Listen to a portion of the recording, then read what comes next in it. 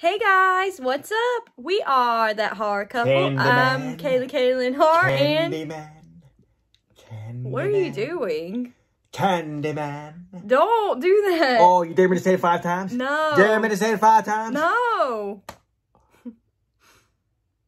Candyman. That horror couple. Oh yeah. That horror couple. It's us. That horror couple. That horror couple. And they talk about horror. Like and subscribe.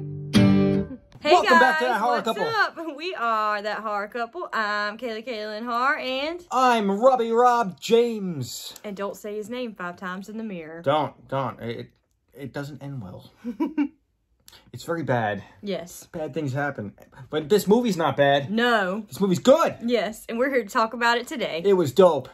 Candyman, a sequel to the horror film Candyman 1992 that returns to the now gentrified Chicago neighborhood where the legend began. Directed by Nia DaCosta, starring Taha Abdul-Mateen II, Tayana Paris, Nathan Stewart Jarrett, and Coleman Domingo. Okay, so what do we like about this film? I love the setting, how it was in like Cabrini Green again. The look of the apartment complex, right away I'm like, this is awesome. Yes. It might even be the same damn place. I don't know, but it looks just like it. I mean, it takes you right back to the Candyman look. I agree. The atmosphere is so Candyman. Yes. Yeah, that's definitely a positive like. I love that they used the character Anthony McCoy as like the star of the movie. Like I love that his character fit so well into the story, and it like came full circle since he was the baby from the first movie that Helen saved from the fire. And if you look closely, he has the burns on his arm from the fire, so it totally connects the two films, totally ties it in. Yes. And a lot of people were like, oh, it's kind of a reimagining, it's kind of a remake. To me, this is a straight up sequel. It is a straight up sequel, and it's a fucking love letter to the original. Yes. It's a tribute to the original, and it's awesome. I love how the story from the original movie is mentioned in this, and how Helen Lyle is brought up. Yeah.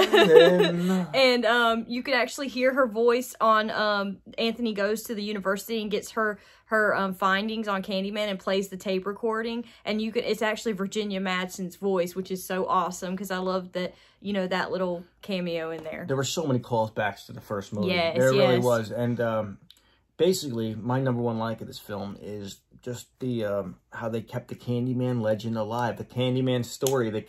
They paid so much tribute to the original tale, and like they paid tribute to it. They respected it, and they added so much more to it to the point where like the Candyman story can keep going. Yes, they expanded on it. They expanded on it, explaining how the Candyman character can go on for generations. Yes. So I really hope we get more, because this director was phenomenal. Yes, Nia DaCosta, she directed this movie so beautifully. I would love to see more Candyman sequels from her, and just more horror in general from her. It was so well done, so well shot. It was like just so like the music, the camera angles. It was just so beautiful, so eerie. Yes. I mean, she has a job now working on Marvel movies, which I want to check out just because it's her. Yeah. But I really hope she finds her way back to the horror franchise, maybe to do some more Candyman films for us, because this was fantastic. I agree. So well done. She has a future in horror for sure. Yes. I also love in the beginning of the movie where we're introduced to like a different story on like Candyman, where it was this man named Sherman who he had a hook for a hand, and he used to hand out candy to kids, and he was basically harmless, but you know, razor blades ended up coming into kids' candy. He got blamed for that. Yeah, it wasn't even him. It wasn't his fault. He was falsely accused, and the cops wound up killing him or something. Yes, and, they beat him to death. And yeah, so basically so they gave like a backstory to the Candyman that we never saw. And what I liked is they also paid tribute to the Candyman sequels, because there was also a Candyman 2 and a Candyman 3, and they went into the character of Robitaille. Daniel Robitaille. Daniel Robitaille. And they explained that whole tale, so as a Candyman fan, like, that was awesome. They're just paying tribute to like the whole franchise. And yes. I thought that was awesome. Yes, I agree. The kills were really awesome. Definitely in this awesome movie. Kills. They were Candyman style. Yes, with the hook and everything. Oh, dude, like, these were straight out of like 90. These like just the style of the old Candyman. This reminded me of it, but it had like the new 2021 upgrades, so, like the gore and like the art gallery scene was awesome. That was awesome. With like the slit throat. Yes. This is a spoiler review, right? Yes, it's spoiler All review. right. Yeah. It's okay. Yeah.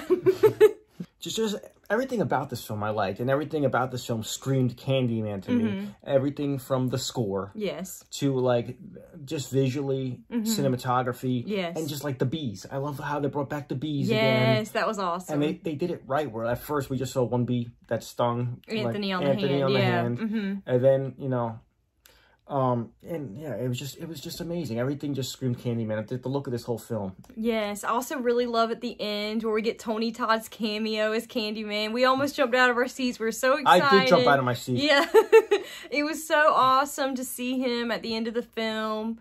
That really made the film for us. Yeah, that was awesome. It just tied the whole thing together, and it was a total shout out to like the old school fans. Yes, it was so perfectly done. I agree. So as far as dislikes of the film, we only have really a couple.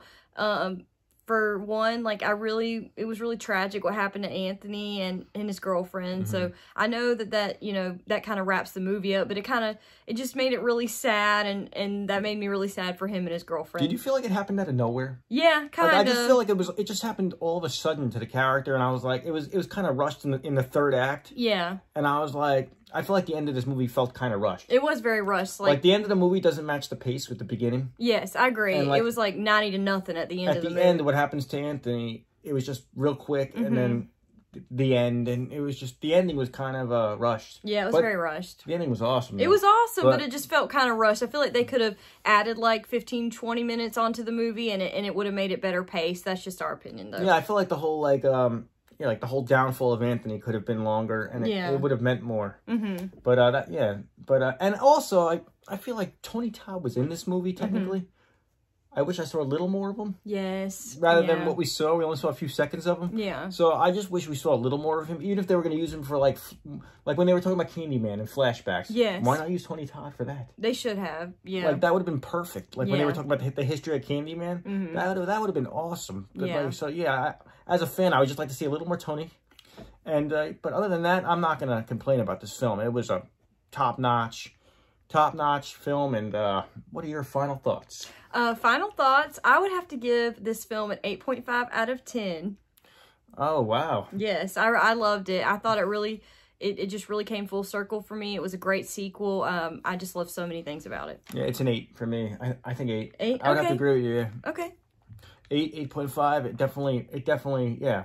If you're a Candyman fan, my final thoughts are it was good. It's an 8.5. And if you're a Candyman fan of the 1992 film, there's no way in hell you're not gonna like this one. Yeah, I agree. And, I really think, like, if you've never seen the Candyman, you don't need to, I mean, you'll still enjoy this movie, but I think you will appreciate the story so much more if you see the original movie first. Yes. I say check out the original movie, then check out this one, and you will be like, oh, because you'll notice all the Easter eggs and all the shout-outs and everything that they did. I think you'll appreciate so much more if you just watch this, or watch the original film, and then go check this film out. Yes, I agree. Yes, and it's good. It's like an 8. I give it 8.5. So. Yes, I agree. So if you've seen Candyman, comment down below. Let us know your thoughts, what you thought of the film. Hit that like button. Subscribe to our channel for more awesome horror content and reviews. Once again, I'm Kaylin Har, and I'm Rob James. And don't say his name in the mirror. Reminding you, subscribe to our channel and be our victim.